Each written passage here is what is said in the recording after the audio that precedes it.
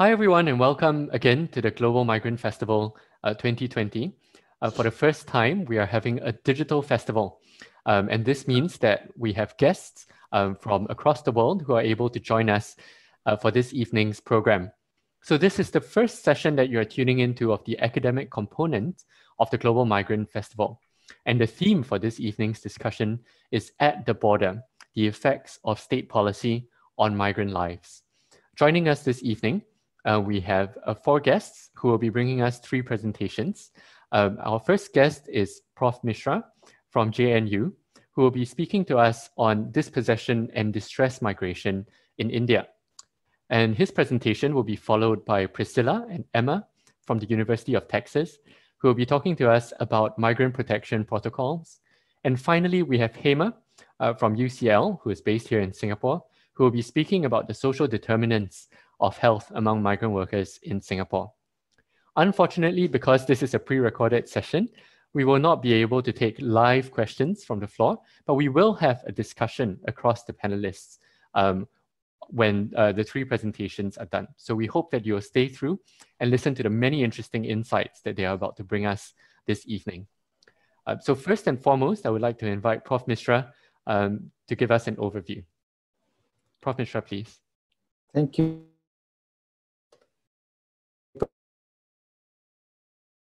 From Jawaharlal Nehru University. I'll be speaking about internal migrants mostly and how exactly the state initiatives, state actions, as well as non-actions shape the lives and livelihoods of migrants. That's what will be the theme of my presentation today. And I'll be focusing on a particular part of India, of course. As most of us know that since 1991, India opted for a series of reforms and which resulted in a remarkable, robust economic growth, process of economic growth. But along with this economic growth, the rural-urban disparities, as well as the regional disparities that have been increasing. Most studies also report a rise in interpersonal income inequality across India. So it is hardly surprising that in response to such changes in the economy, people have started migrating more, particularly in search of work and employment. Workers' mobility has increased, but most of this increase has not led to employment of the migrant workers in decent, secure jobs. Most of them have migrated to the urban informal economy. This growth process has been described as a growth without employment or jobless growth. Studies on internal migration in India point to the fact that these migration flows are highly diverse. These are segmented. So what it means is that while migration has definitely improved the livelihoods, the employment opportunities, and in general, the living standards of a substantial section of migrants, it's not true for all migrants.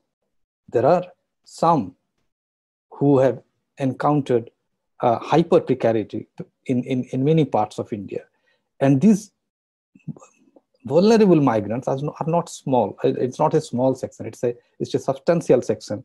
And that is why the focus has been on the vulnerability of migrants. By that, I don't mean to say that migration as a process has a problem overall. But what I want to say is that the average picture that migration studies portray may not be true for everyone, and particularly a section of migrants who work as mobile workers, who work as in the work sites, live in the work sites, they remain as invisible citizens. During the pandemic, the migrants were in fact forgotten in the initial policy responses, but they made themselves visible because they could not sustain themselves during the period of lockdown. Indian government imposed a very strict lockdown, which was announced almost abruptly. And for the middle classes, it meant staying inside their home, social distancing, so on and so forth. But for the workers, this sudden loss of income and employment was too much. And they started moving out. And because the communication networks had stopped, they started working home. These images would haunt the conscience of the world as well as that of Indians for a long time to come.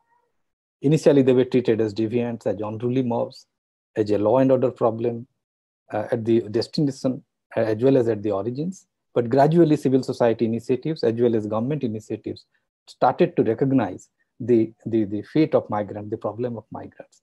But this was not just something which was caused because of the suddenness of the pandemic, simply because the economy of the society was not prepared for this. This was a manifestation of a deeper problem. Who are these vulnerable migrant workers that I'm talking about?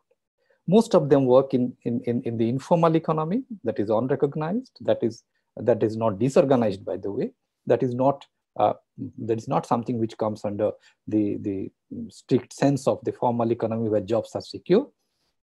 They work either as self-employed or as wage workers, but they are also employed as informal workers, as casualized workers, contract workers in the formal economy. It is part of the process of informalization of the formal sector that I'm talking about. But within this formal and informal economy continuum, we have a particular section of migrants on whom I would focus, and these are seasonal and circular migrants who are living in the urban areas. They are constantly, recurrently, they are circulating between different destinations and origin areas.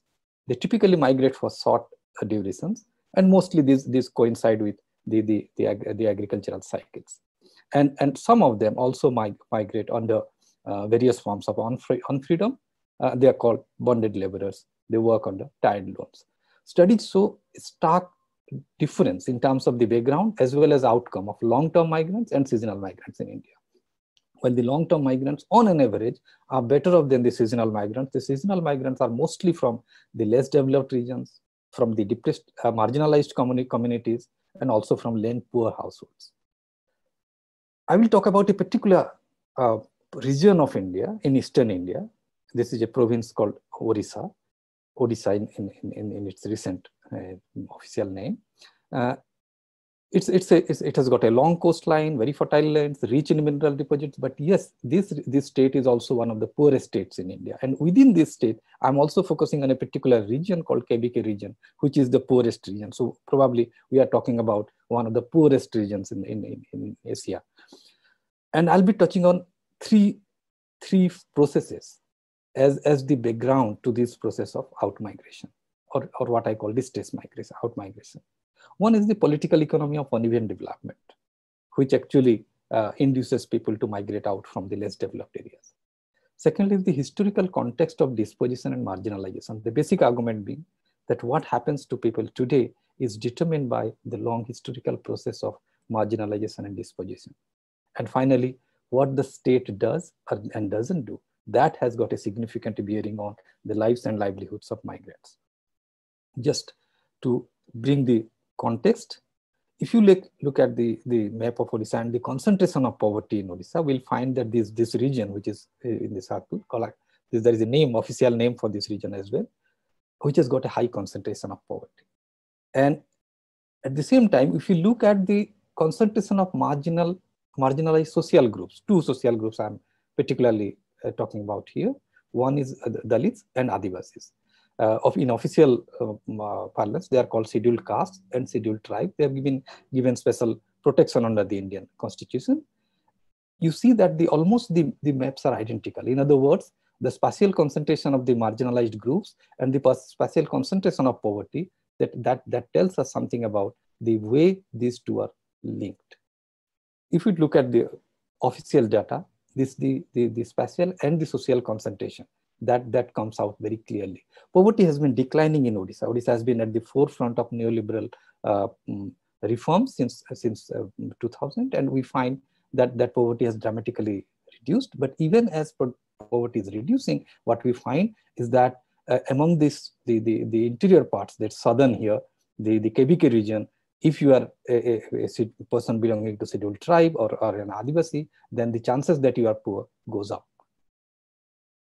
For many years, I have been studying about the process of seasonal outmigration from this area. And very briefly, this is the picture, which is not very surprising. Unlike many other areas, the outmigration is mostly seasonal. That is, people migrate in the lean season where they do not have any work in local agriculture. They mostly migrate to the neighboring states. This is something which is not necessarily true in the rest of India. They belong to land poor households, agricultural laborer and cultivators, very small cultivators, unskilled, less educated people. So mostly, again, from the marginalized social groups. And the nature of work is mostly unskilled, particularly in the construction sector. And they themselves say that the main reason is lack of employment in the lean season. If we look at the processes and outcomes, even this, even in this small region that I'm talking about, India is very diverse and big, but even in this small region, we find that not all migrants fit into the same category. One particular group stand out, that is family migration to the brick making industries in the neighboring states, almost always through labor contractors against tied loans. The other group is male selective migration to the construction sector. These are particularly young people. They use the network of family and friends rather than those of labor contractors. And finally, those who work from the rain-fed agriculture to the irrigated agriculture. We also see divergent outcomes. We can say conclusively that those who migrate through labor contractors, there is a local term for that called dadan, those who migrate particularly from Eastern India through contractors to the construction and other sectors, they earn much less than other kinds of migrants, even if they are unskilled. The other migrants are unskilled. And it is a response to poverty, but at the same time, our study shows that 88%, a very high percentage of migrants are still poor. And when we see what is the relationship between years of migration and poverty, we see that even after migrating for years, many years, people do not necessarily come out of poverty. And other data also shows that this is largely a subsistence-driven, a distress-driven migration. It is generally assumed that modern economies, capitalist economies, are economies where some of the extreme forms of unfreedom will not be tolerated, because there will be institutions, there will be safeguards, so on and so forth. There are many elements, particularly in terms of debt bondage, the possibility, the choice of exiting a contract, the choice of deciding where to go for work, the choice of leaving work.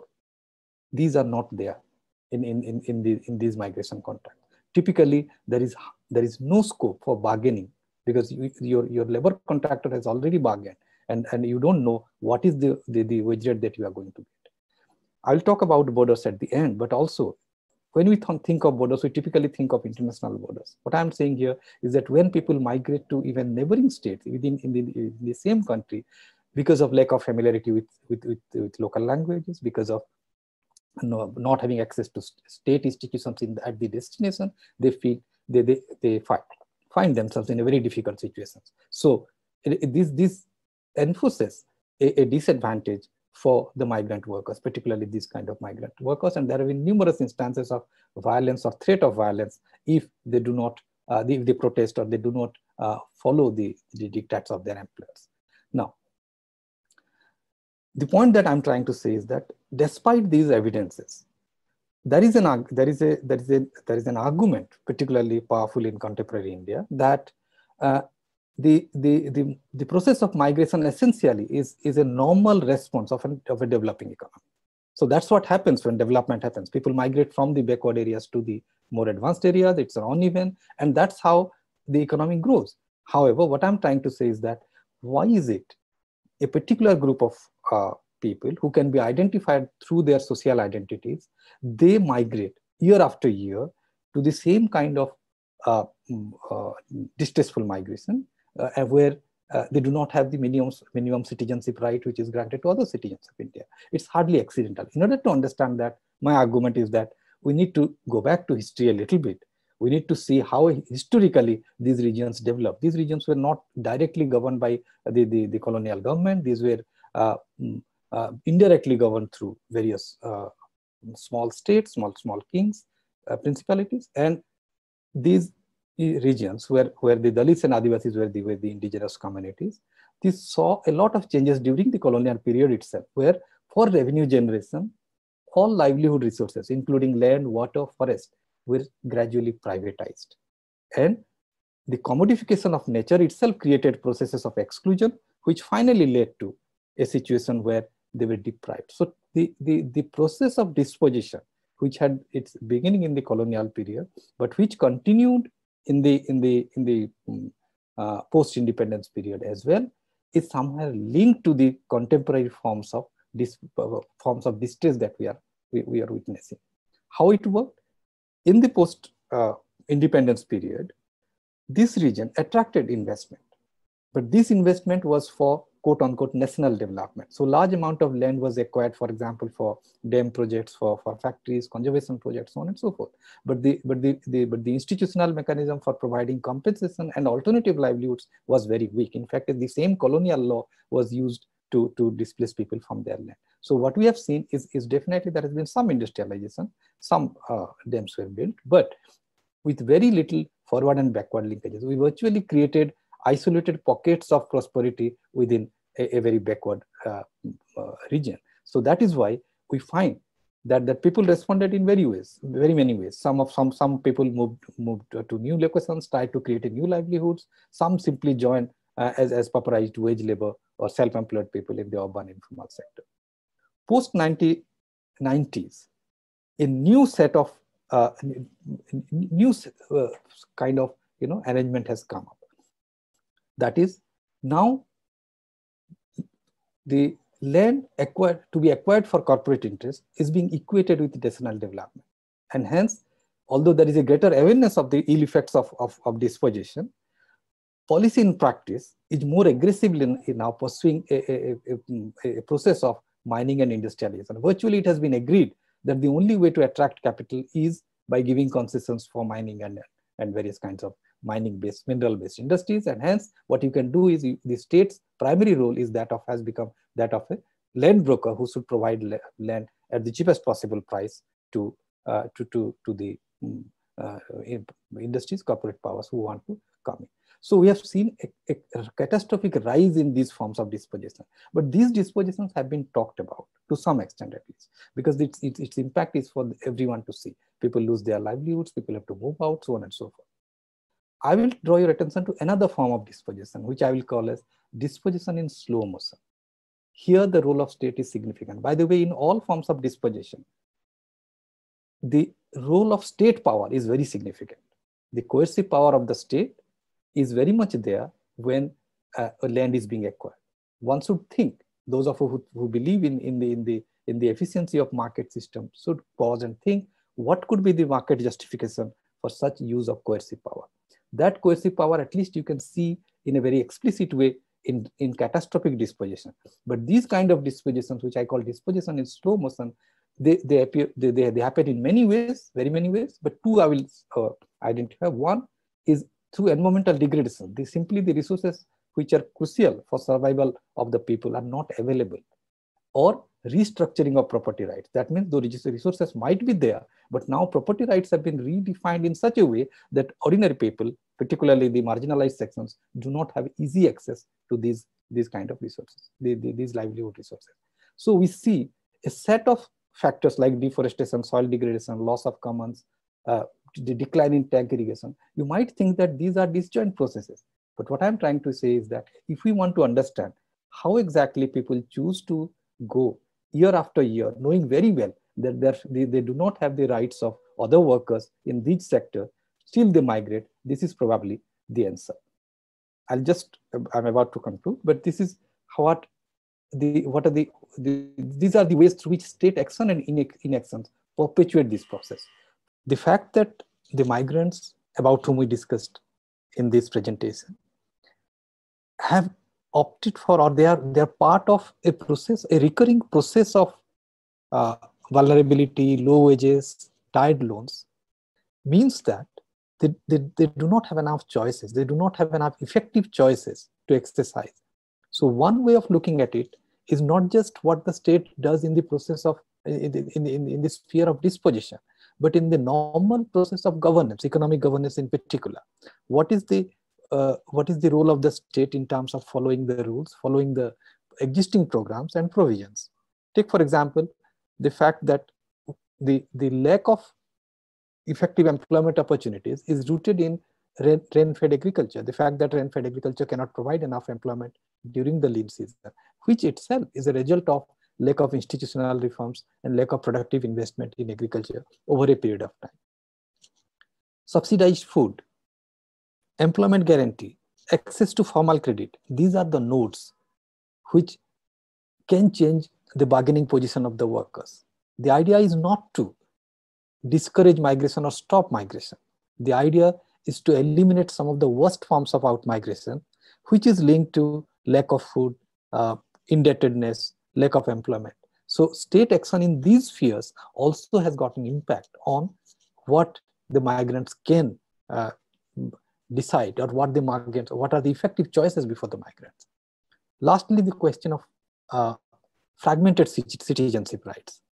Even within the same country, when your rights are tied to, particularly the economic rights are tied to your domicile status, that means it is effective only in the state or in the province in which you are a legal citizen, and it has got very limited applicability at the places of destinations, it becomes very difficult for the migrants to exercise their citizenship rights, particularly the migrants who move from one work site to another, who are on the move. They find that they effectively become invisible citizens. So one way of addressing the role of state in the context of some of the worst forms of migration is by looking at the universalization of citizenship right, so that the migrants have the same set of rights across the country, irrespective of the kind of work that they are doing, the state that where they are located, and the state of employment they are in. So I'll stop here by drawing your attention to the linkages between forms of dispossession, state action, and some of the worst forms of migration. I will stop here. Thank you. Thanks very much, Prof. Mishra. So thanks, Prof. Mishra, for that presentation. And next on this evening's panel, we have Priscilla and Emma from the University of Texas, who will be telling us about Migrant Protection Protocol in the US. Over to you, please. Thank you. I'm going to go ahead and share our slides here. Mm-hmm. And then Priscilla will start us off.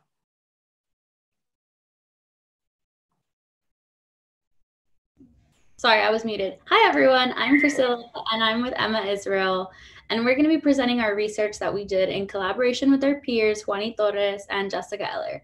So, as mentioned, we are policy students at the LBJ School of Public Affairs here in Austin, and we completed this research as part of our coursework. And we worked in collaboration with FM4 Paso Libre, a migrant shelter based in Guadalajara, Mexico, and the Strauss Center for International Security and Law. We will be presenting on the Migrant Protection Protocol's policy and its impact on asylum seekers in Mexico.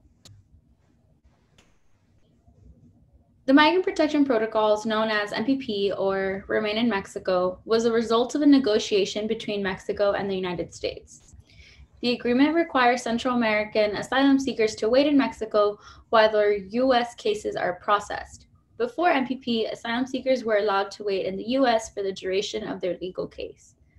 MPP therefore results in a large number of asylum seekers waiting in Mexican border cities for extended periods of time.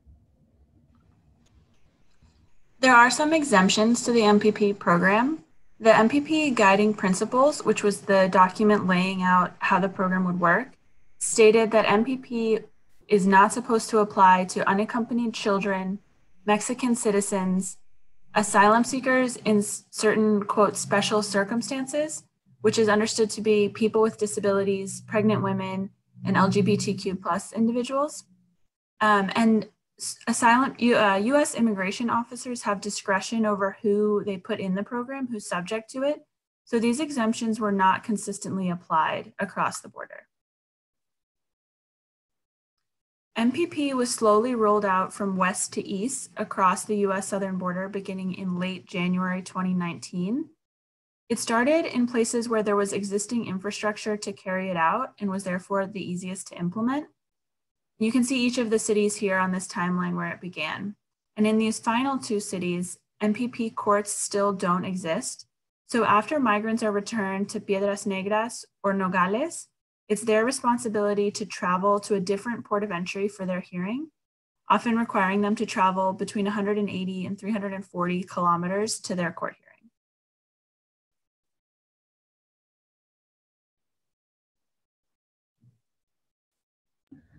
This graph shows the number of people returned under MPP each month since the program began. As you can see, the numbers increased each month as the program expanded into new cities through 2019.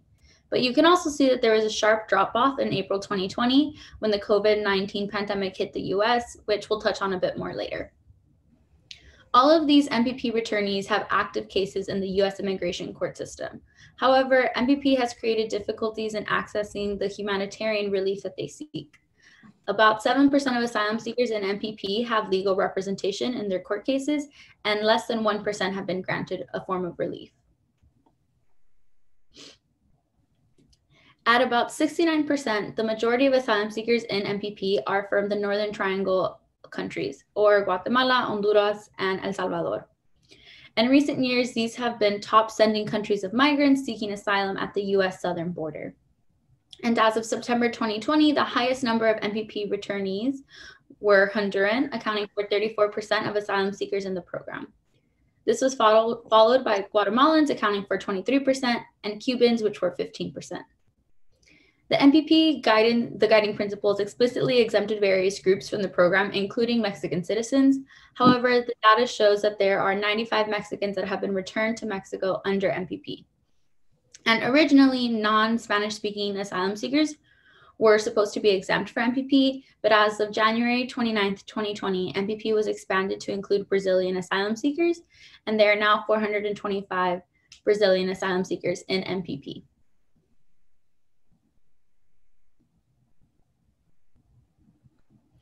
And so far, over 67,000 asylum seekers have been returned to Mexico under MPP.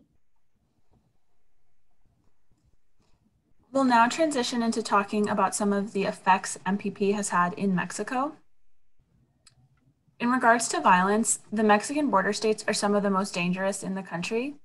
The US Department of State classifies Tamaulipas with a level 4 travel advisory, and Chihuahua, Sonora, and Nuevo León states with a level 3 travel advisory. So the level 4 travel advisory indicates that the government believes Americans should not travel to those regions, and level 3 indicates that Americans should reconsider travel. So these dangerous conditions also exist for asylum seekers in MPP and are even amplified in many cases because asylum seekers report being targeted for violence because of their status as asylum seekers in those cities. This map indicates reported incidents of violence against asylum seekers in MPP. The data was compiled by researchers from Human Rights First, and the larger dots show more incidents of publicly reported cases of violence in those cities. MSF, or Doctors Without Borders, has reported that 80% of asylum seekers treated overall across the border had been victims of violence. And then as you can see, violence in Nuevo Laredo is particularly prevalent. Nuevo Laredo has a particular issue with kidnapping, often hand in hand with extortion. For example, a father and son kidnapped at a bus station in Nuevo Laredo were held for ransom until the father's sister in the United States was able to pay ransom for their release. And this type of story is very common. MSF has reported that 75% of asylum seekers treated by them in Nuevo Laredo had been kidnapped. In addition to being targets of violence, asylum seekers have faced unstable and unsanitary living conditions in Mexico. All of the cities that have MPP have migrant shelters, though as you can see from the data, their capacity does not meet the need. This results in people sleeping on the streets or looking to rent rooms where they can.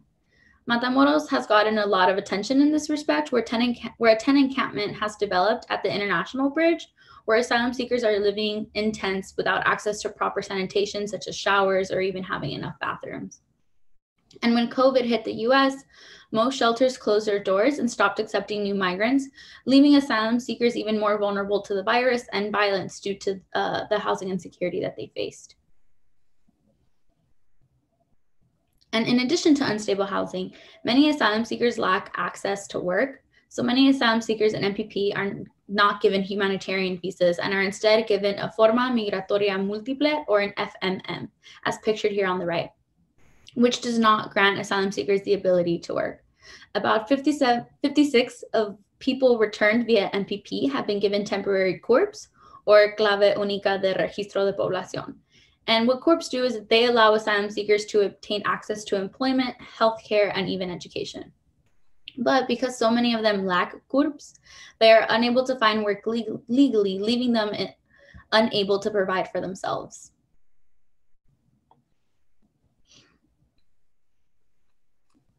In addition to impacts on the asylum seekers themselves, the Mexican government has taken on some significant financial burden as a result of this US program. For example, municipal governments have borne the brunt of that cost. Governments have converted municipal buildings into shelters. They've provided municipal personnel to clean public spaces and provide resources. And in some places, the cities have closed public streets to allow Mexican immigration officers to deliver resources to migrants staying there, causing disruptions to traffic and downtown flow. The federal government has also made some investments in support of the program, including constructing shelters in Ciudad Juarez and Tijuana. In Matamoros, where that tent encampment exists, the federal government built 2 metal pavilions and installed some portable toilets at the camp. And the Instituto Nacional de Migración, which is the Mexican immigration agency, has been responsible for filling some needs at shelters, including hygiene products and other resources. To pivot to the COVID-19 pandemic and how things have changed, it has obviously impacted MPP as it has everything else. 2 major policy changes on the US side are worth highlighting in particular. First, the US closed its borders to slow the spread of the virus. And as a result, anyone who attempts to enter the US unlawfully is now not processed as they normally would be, but is instead simply driven back to the port of entry and taken back to Mexico without any sort of legal processing. This has meant that very few new people have been put into MPP in the last few months, as we saw on that graph at the beginning. Those who have been put into MPP during the pandemic appear to be from non-Central American nations, particularly Cuba, Ecuador, and Venezuela. Secondly, the US immigration courts for MPP cases have closed indefinitely. So migrants' hearings are being rescheduled well into 2021, leaving migrants facing much longer time and instability living in Mexico. One of the major concerns in the spring was that MPP migrants would catch COVID-19 and that the virus would spread rapidly among the community. There have been cases reported among MPP returnees in several cities, but luckily it hasn't been the worst case scenario that many humanitarian organizations feared. The Mexican government recognized that significant risk posed by the MPP returnees and the virus. And so earlier in the spring, the government financed buses to carry migrants back to the southern Mexican border to facilitate their return to Central America. And reports indicate that the number of asylum seekers waiting at the border has decreased over the course of the pandemic, though exact numbers are unknown. In addition to the Mexican government's efforts to return individuals to the south, some MPP returnees have attempted to cross the US border undetected. Others have chosen to settle permanently in Mexico, and still others may have returned home on their own. And because of the negative effects of MPP we found in our research, we have 2 policy recommendations related to the program. The primary recommendation is to end MPP. Due to the research collected on the human rights abuses and denial due process for asylum seekers, we believe that the best policy proposal is to end MPP as soon as possible. And it's important to note that at the time of recording, the outcome of the US presidential election is still unknown, but we'd like to note that should Vice President Biden win, he had said that he would end the program when in office. And should President Trump be reelected, it is assumed that the program will continue and resume to full force once the COVID numbers have been better controlled here. And in the meantime, Mexico should move to address some of the most immediate concerns of MPP. For example, Mexico should negotiate that the US define in writing who it considers to be high risk, aka those who should be excluded from MPP, and hold them accountable to comply with their own standards. This takes away any officer discretion and makes it a mandatory practice all across the border. And with that being said, policies in the US and Mexico continue to affect the lives of Central American asylum seekers and migrants. Their effects evolve as different presidential administrations from both countries balance enforcement and humanitarian priorities and policies.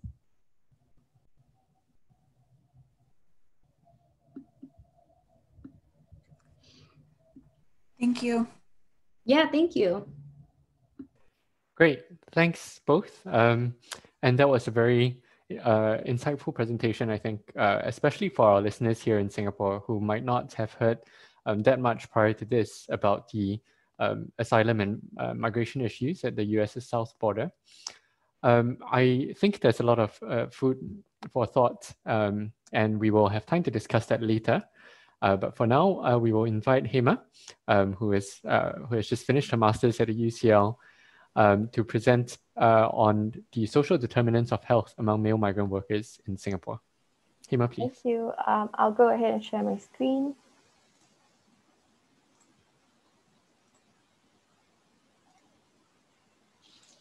Yeah, so hi, I'm Hema, and I'll be sharing on the health of low-wage migrant workers in Singapore, and this is part of my dissertation in UCL under the Global Health and Development Program. So just a brief overview, when I refer to low-wage migrant workers, I'm referring to migrant workers who are moving from usually low and middle income countries in the region into Singapore under the work permit. And the work permit is given to foreign workers who are moving in to work in specific sectors, so say construction or as foreign domestic workers. And there's a bit of a gendered element to this as well. So female migrant workers come into the country under the work permit for domestic helpers in Singapore. So as of 2019, there were about 999,000 work permit holders in Singapore. From a health perspective, when we look at their health care, there is state policy on medical insurance and it's compulsory. And the care of the well-being of our workers is actually under the employers. However, the review that I did aims to showcase that there are many different factors that affect the health outcomes of our workers. And COVID-19 has also kind of showcased this further. And I'll be using the social determinants of health framework to kind of focus on this. So the focus of social determinants of health is that it looks at non-medical factors that influence health outcomes. So this could be the immediate kind of environment in which then an individual finds themselves in. So where you are born in, where you work and grow. It could also refer to social and economic policies and systems, so structural systems that are present in the environment as well. And the ethical guiding principle for the social determinants of health is reaching health equity, where health equity is the absence of unfair and avoidable differences in the health status. So using this framework and this guiding principle, I kind of conducted a literature review to look at how the health of low-wage migrant workers are affected in Singapore and how we can improve their health outcomes. So figure 1 here shows a summary of all of the social determinants that were affecting the health and well-being of male low-wage migrant workers in Singapore. I won't be going into like extreme detail into all of the social determinants, but just highlighting a few things from the figure itself. So there were 3 main kind of health issues that came up for male migrant workers, and that were physical fitness, mental health, and infectious diseases. And these were the most heavily researched health issues. And surrounding them are all of the social determinants that affected these health issues. And sexual and reproductive health and chronic diseases were less researched. And all of these diseases are then how migrant workers then seek help for for their health issues are under the health-seeking behaviors of migrant workers. And health-seeking behaviors are also then affected by all of these social determinants. And underlying all of this are migration and gender. And these 2 underlying determinants are what I'll be focusing on, especially because they're heavily impacted by state policy, and the health outcomes of low-wage migrant workers are heavily impacted by these 2 underlying determinants. So migration is seen and accepted as one of the key health determinants because of the vulnerable states in which migrants find themselves throughout the journey of migration, from the country of origin through transitionary phase into the destination phase for labor, and then the transitionary phase back as well. And in Singapore, when migrants move into the country, they find themselves very economically vulnerable. Before they even move across the borders into Singapore, they find themselves in debt because of large amounts of money that they pay to their agents in order to secure a job in the country itself. And when they do that, then they find themselves economically vulnerable. And when they do cross the border into Singapore itself, they are kind of impacted by the state policies that are present, especially the employment policies. So one key way in which this has been highlighted throughout all of the literature is the ability of employers to kind of repatriate workers, for example, and that then leads them to job insecurity. So, and this then compounds on their economic vulnerability. And how does this impact health is that when they find themselves economically vulnerable in Singapore itself, it affects whether they take action or seek recourse for their health. It also affects and impacts how they view their health and what meaning health has to them as well. And another key way in which migration affects their health outcomes is the state policies that are present and how they define health. So the non-holistic definition of health and policy narrows the idea of health for migrant workers. So an example that I can share here is that in the research, one way in which this has come up is for female migrant workers, they have to go through a 6 months medical examination to check whether they're pregnant or they have contracted sexually transmitted diseases. And if they are found to have sexually transmitted diseases or are pregnant, they are repatriated immediately. What this state policy does then is that it reduces sexual and reproductive health simply to the sexual behaviors and experiences of the female migrant worker. Whereas research has shown that female migrant workers experience health issues beyond that. For example, the chronic stress that they constantly face during work, especially in the realm of the home, affects their menstrual cycles and then their reproductive health. But such issues do not arise because of the state policies that we have in place that look only at the economic productivity of the migrant worker. And this also then affects how they view their health and when we talk about reproductive health, whether they think that a health issue they're facing is an issue itself. And another key way this has been highlighted during the COVID-19 pandemic is that male migrant workers living in dormitories have been heavily affected by the infectious disease. And for many years, there have also been concerns about the overcrowded conditions in dormitories.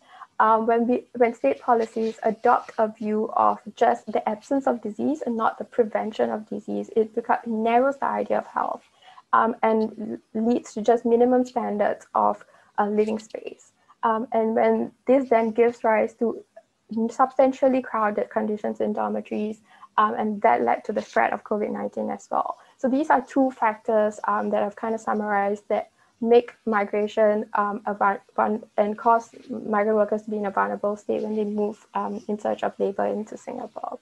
The other key way in which another key determinant that affects health is gender. So gendered policies kind of influence the place of work and the type of health issues that migrant workers face. Going back to the COVID-19 example, male migrant workers were more directly impacted by the infectious disease because of their place of residence, whereas female migrant workers, because they found themselves in the realm of the home, which is a closed space within Singaporean society, were less impacted by the disease itself. And another way in which gender affects health or health outcomes is the kind of research that goes into the health issues that the different genders face. So in male migrant workers, physical health and injury is heavily researched because of the kind of labor work they engage in. However, physical health and injuries are also present in female migrant workers, especially in the aging population in Singapore. A lot of female migrant workers are involved in elder care. So one example is moving an elderly person from one place to another actually gives rise to physical health risks if not done properly. However, these areas of physical health are not researched in female migrant workers because of the gendered notions that we have about work. So these were the two kind of key underlying determinants that affected health outcomes of low-wage migrant workers in Singapore. So with that kind of brief overview, the paper tries to suggests that first we need to adopt a holistic definition of health. So the WHO kind of recommends that, or the definition of health in the WHO is not just the absence of disease, but looking at health as a holistic well-being. And so adopting a holistic definition of health then allows us to look at all of the different factors that affect the health outcomes of a worker. And in order to do that, we then need to move towards a rights-based approach to health and well-being of low-wage migrant workers. Having said this, I do recognize that this will then require us to kind of look into the deeper political and economic realities of the country itself. But however, the paper argues that in order to move towards this rights-based approach, we need to kind of question whether caring for the well-being of migrant workers is actually a zero-sum game. There's always this deep-rooted notion of us and them, and that caring for the well-being of our migrant workers is always taking resources from us. But with the pandemic at the background, we can start questioning whether the well-being of our migrant workers is actually a zero-sum game, or the well-being of their health is also part of our society because they live and work within our society. And the other key recommendation the paper talks about is bilateral ties and memorandums of understanding. When migrant workers move from one country to another, it's in both the receiving and sending countries' priority to kind of look at the well-being of migrant workers. Especially in this region, there are large amounts of remittances going back from the sending country. And if the health and well-being of our migrant workers are not taken care of, then development and economic growth is going to be affected as well. And one key way in doing that is to work with the countries together, and also looking at case studies within the region to see how we can look at other countries to help to move towards this holistic definition of health. And one way that I would like to share about is how the South Korean government has been trying to work with government to government to kind of create a system where the middlemen or agents are not involved in employment. And when you remove the middleman, what happens is that the economic vulnerability that migrants face is reduced. And because of that, they're more able to say, I would want to seek recourse for my health, and their health seeking behaviors increases as well, which then leads to increasing health outcomes.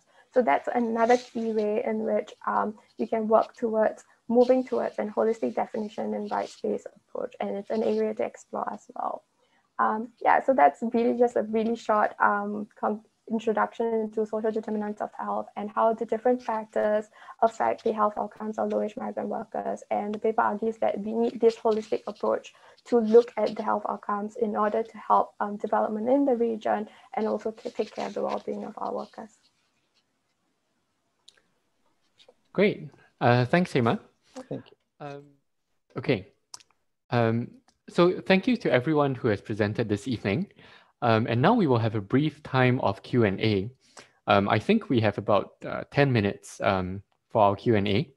Well, as the moderator for this evening, I will take the opportunity to start us off with a quick observation. I think between the three presentations, the one thing that jumped out at me, setting the different contexts apart, was the issue of territoriality. So in Emma and Priscilla's presentation, the impacts of the Migrant Protection Protocol are most sharply felt by the migrants who themselves are not on US territory during the, at the time that they are under the MPP or waiting for their assessments, right? Whereas comparing that to Hema's presentation, for example, of course, the low-wage migrants are in Singapore itself, although you did reflect towards the end about how bilateral discussions can affect the recruitment processes as well as home country situations that many migrants face before coming to Singapore. I think the bulk of the conditions that you were dealing with are determinants in Singapore itself. So I wanted to ask actually all three all of the panelists this evening to reflect a little bit on how much state actions are constrained by the issue of territoriality. This question is especially for Emma and Priscilla. Do you think it's difficult for the US in this case to improve conditions in an extraterritorial site, assuming that the MPP itself doesn't go away as per your recommendations. And as for Prof. Mishra and Hema, when the migrants in your case studies do cross borders, how does that idea of territoriality come into play? Do the obligations of the sending or receiving state travel across these boundaries as well? Yeah, perhaps I can invite the panelists to respond in reverse order so we can hear from Hema, Priscilla and Emma, followed by Prof. Mishra.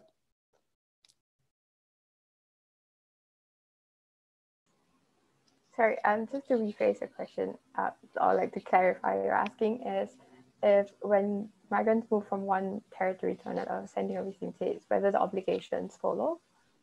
Yes, or how are states, how can we bind states perhaps to make good on their obligations, even across borders?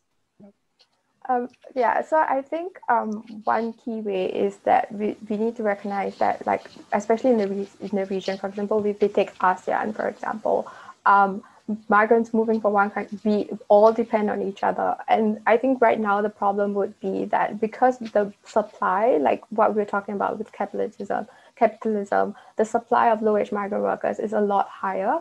And because migrants are then seen as replaceable in that sense. So if I lose one migrant here, it doesn't really matter to me that much because I can replace them with another person, right? So in that sense, using the power of the state to kind of push countries, especially from sending countries, because it's in their interest to make sure that the well-being of their workers are kind of protected in that sense, because we don't want migrant workers, because every time a migrant worker moves into Singapore, for example, they're screened for their health and they're only allowed in if their health is good. But a lot of times when they go back, they might have other health issues like chronic diseases, or they're impacted by injury, and that doesn't help the sending countries at all. So I think using that power, state power, to push like receiving countries to form bilateral ties and ensure that they're kind of adhered to, I think is possible. And there are many bilateral ties that are present within the region itself. And I think Singapore hasn't taken up any yet. So in that sense, I think the power lies in like sending countries kind of push for that as well, to ensure that their economic growth and development is protected. Right, okay. So it sounds like quite a lot of potential there for a Southeast Asian arrangement. Priscilla and Emma, how about in your context? Yeah, I can start off on that one.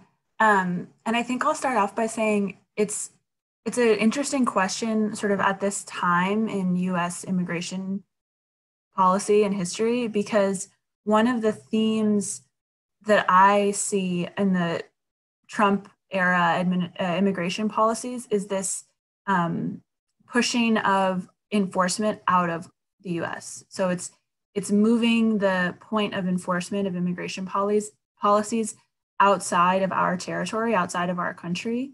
And so I do think it brings up those interesting questions you're raising about how the state, geographically plays a role, or how the state plays a role outside of the country in those policies. So the MPP isn't the only case in which the US is carrying out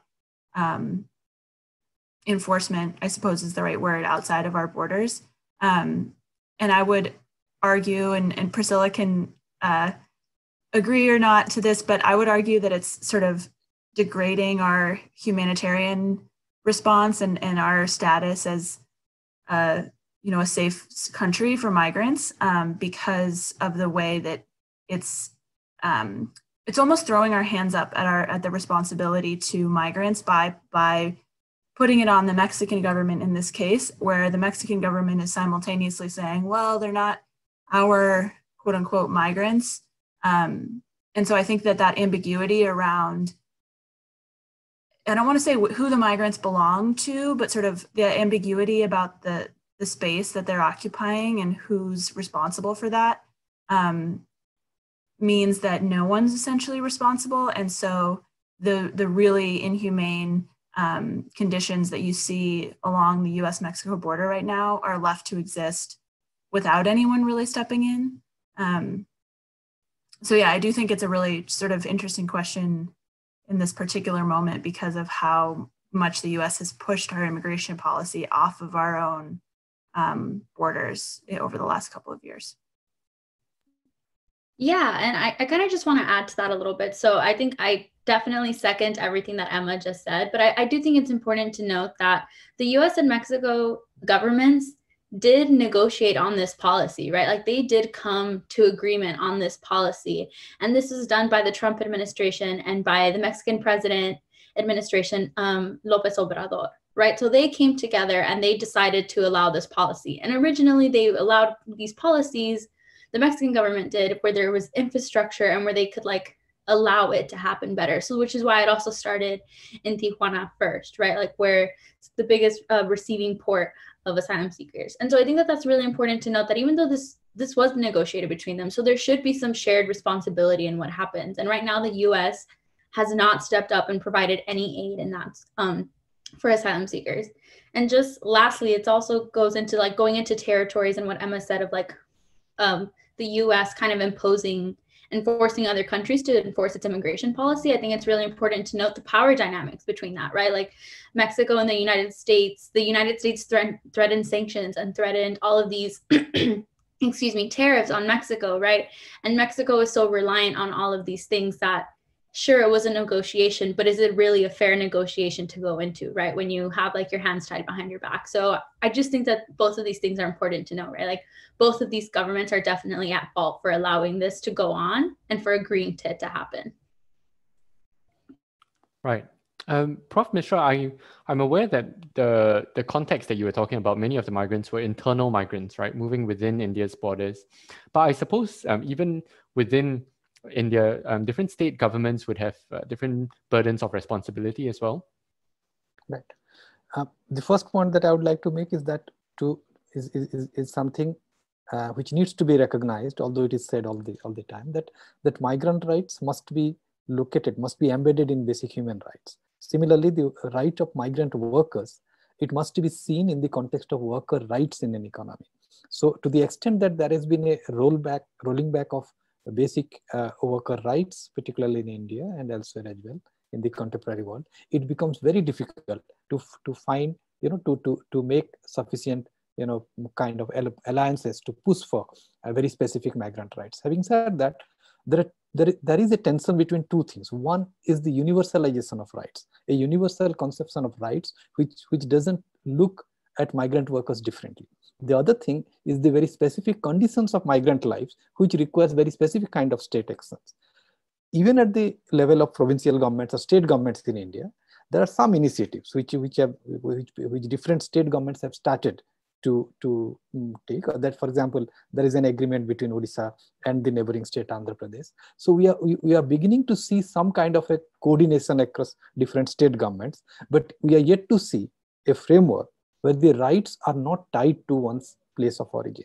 Once that is, which should not be a big deal as such.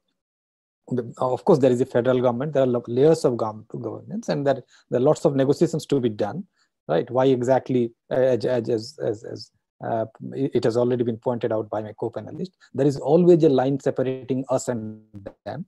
So the point is to push for a set of universal rights which are non-negotiable within or beyond borders. At the same time, looking at specific forms of vulnerability which requires very specific forms of intervention at multiple levels. I think I'll stop here. Yeah. I just wanted to open the floor as well in case anyone has questions for your fellow panelists responding to the other presentations. Yeah, please feel free. We do have a few more minutes. Shall I start? I can. Oh, go for it. Yeah. Okay. So one common thing which I saw in all these all our presentations is, of course, the question of identity.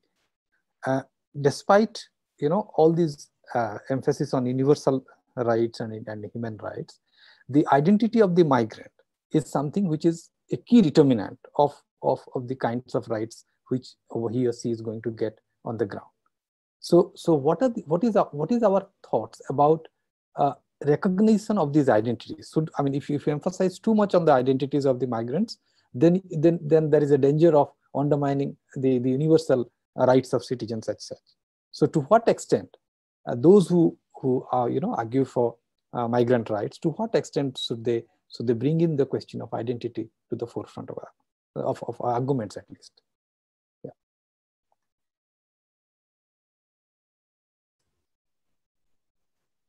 Anyone?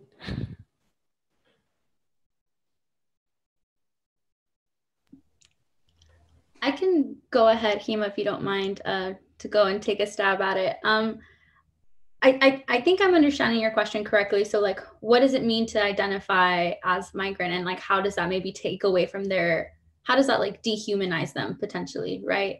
And so I do think that that's really important, and that's a mindful thing that Emma and I and our co-researchers, Jessica and Juani, tried to really mention and bring up. In our case, these weren't just migrants; they were asylum seekers, right? And so it was really important to humanize them and to humanize their experiences and to really put them into context.